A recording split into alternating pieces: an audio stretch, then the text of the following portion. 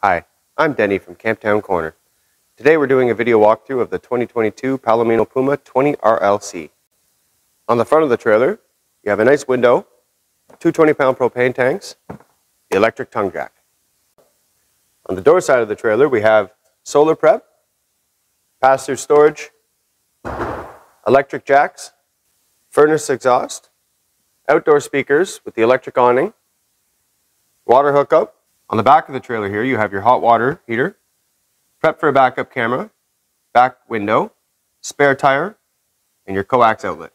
Okay, on this side you have your 30 amp shore power, outdoor shower with a city water connection right above it, and the pass-through storage.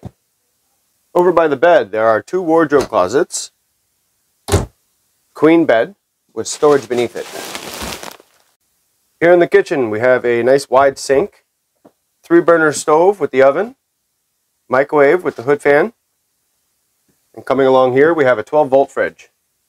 Here in the main living area you have a sofa that turns into a sleeper, you have the dinette set, air conditioner right above, and a spot for the television right in front of me.